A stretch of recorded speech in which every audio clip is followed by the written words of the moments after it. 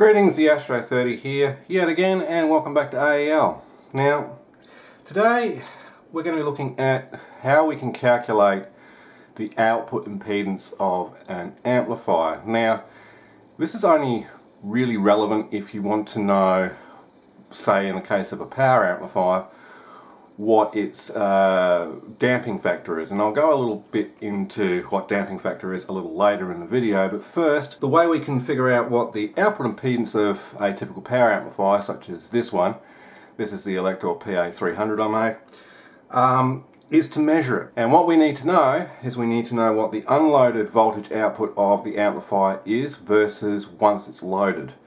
I'll do a demonstration shortly. I'll use the breadboard version of the building an amplifier from scratch on the breadboard next to me as the test unit. But first, let's have a look at the calculation. So the output impedance of the amplifier, which is Z out, is going to equal our resistive load, or the speaker load, multiplied by the voltage of the amplifier unloaded, VU, minus the voltage of the amplifier loaded, VL, divided by the voltage of the amplifier loaded. So we would calculate this part of the equation first, and then just do the complete multiplication and division in one foul swoop. Unless you've got a scientific calculator and you can actually enter brackets and stuff like that into the input, it makes it a lot easier.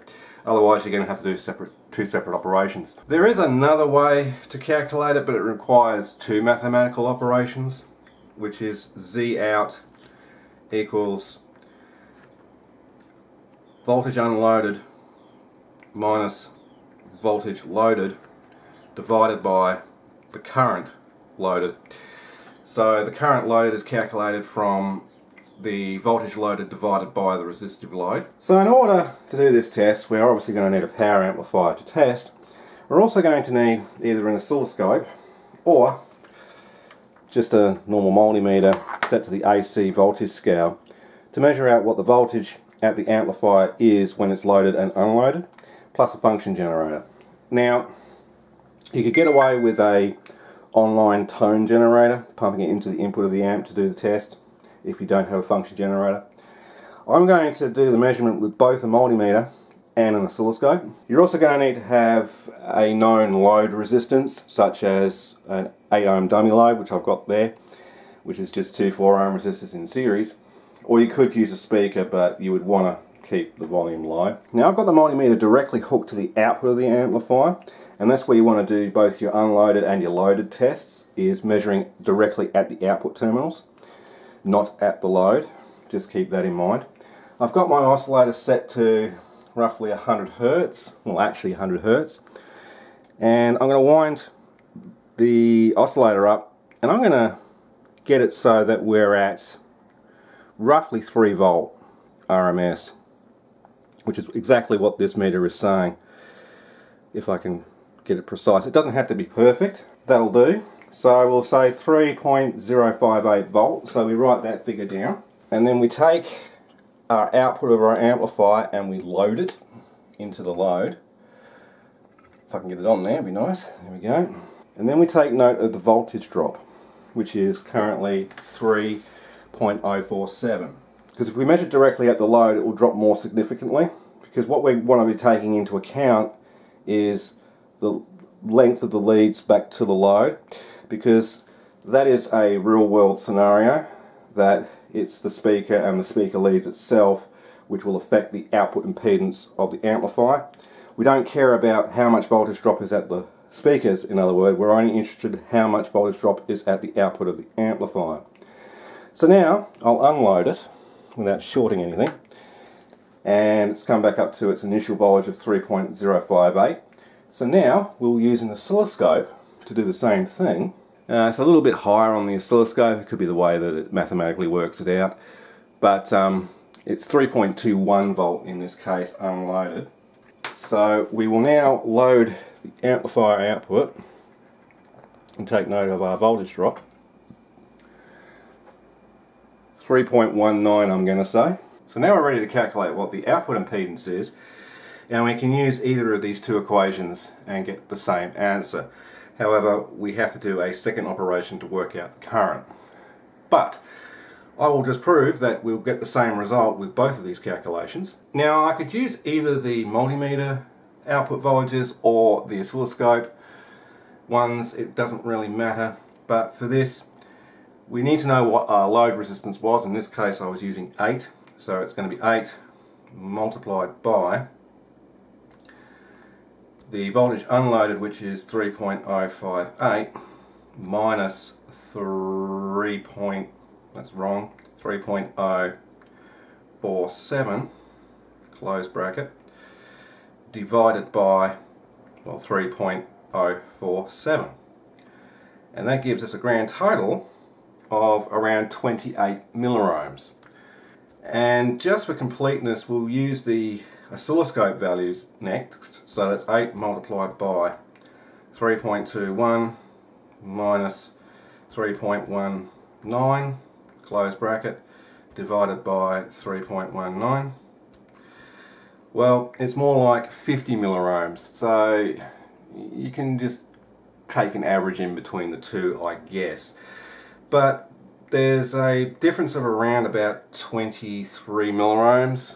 Not that it really matters with this low of a impedance, but it gives you a general idea. It's not going to be 100% accurate because you're going on, you know, the resistance of your coax cable of your oscilloscope probe, as well as if you're using a multimeter, the multimeter probes themselves. So just keep that in mind, but it's a good base figure. So I'm going to try the second equation, but that requires me to calculate what the current of the load is, which is just basic Ohm's law, but it requires a second mathematical calculation. So I'm going to use the multimeter values for this.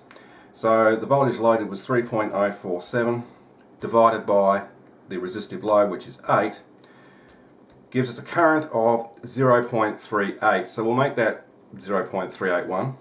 So now that we know the current, we can plug in the values of the unloaded, which is 3.058, minus 3.047 loaded, now divided by the current, which is 0.381, and there's our 28 milliohm roughly output impedance, which is exactly what the first equation showed.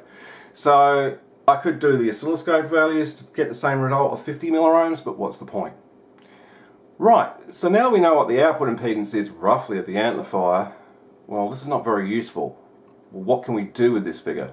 Well, we could use it to work out what the optimal load we can put on the amplifier to get the most output out of it. However, in reality, we wouldn't be able to put anything lower on a simple amplifier like that, more than 4 ohms. So we couldn't put like 28 milliohms on it. It'd be nice, but you'd probably blow the amplifier up. However, we can use that figure to calculate the next thing of an amplifier, which is known as damping factor. What is damping factor? Well, it's the ratio of output impedance of the amplifier to the input impedance of the speaker. But it's also the ability of the amplifier to control cone movement of the speaker. That is, when we get a bass transient, for instance, and the cone pushes out, and then the transient disappears on the amplifier, well, the cone itself, depending on its suspension, can then continue to oscillate naturally by itself to a complete rest. So damping factor is the ability of the amplifier to stop the cone from doing that. So as soon as the transient is gone, the speaker stops oscillating by itself, basically. So that is the most simplest calculation. It's basically the load impedance, which is 8 ohms in this case, divided by our output impedance. So damping factor DF equals R loaded divided by Z out. And that's as basic as that gets. But we had to do that other stuff in between to get the output impedance. So yeah, if you really want to know what the output impedance of the amplifier is and its damping factor, you have to go through this. So let's calculate that out. So I'm going to use both impedances for the output that we calculated. I'll start with the 28 milliohm. So that's going to be 8 divided by 0.028, and that gives us a damping factor of 285. Now, a damping factor over 10 is considered okay, and anywhere between 100 and 200 damping factor is considered very, very good. Any higher than that and it's excellent. What that'll also result in is much tighter bass response. If the damping factor is too low of the amplifier, well, the bass is going to sound lacking, muddy, just not as punchy as it should. So damping factor in an amplifier is kind of important for how it controls the bass, basically. So let's use the 50 millivolt worst case scenario output impedance. So that's, what are we? 8 divided by 0.050. Well, the damping factor is more like 160. And that's the reason why I measured the output impedance at 100 Hertz, because that is a bass frequency. Above a kilohertz, damping factor doesn't really matter because, well, the speakers don't have that much movement at that frequency. It's only the bass frequencies that we're interested in controlling, so you can use 100 Hertz, 200 Hertz, and a good idea would be to actually measure it at different frequencies as well, say 10 Hertz, 20 Hertz, 50 Hertz, 100 Hertz, 200 Hertz, to around about 360. Yep, and then do the calculations. And we'll take an average of what the damping factor is. But that's it. That's basically how we calculate the output impedance of an amplifier and its damping factor. And I hope someone found this video interesting and useful. I'm the Astro 30, and if you enjoyed this video, please remember to go down below, like, comment and subscribe if you haven't done so already. And as always, this is the Astro 30 saying see ya, thanks for watching, have a great day.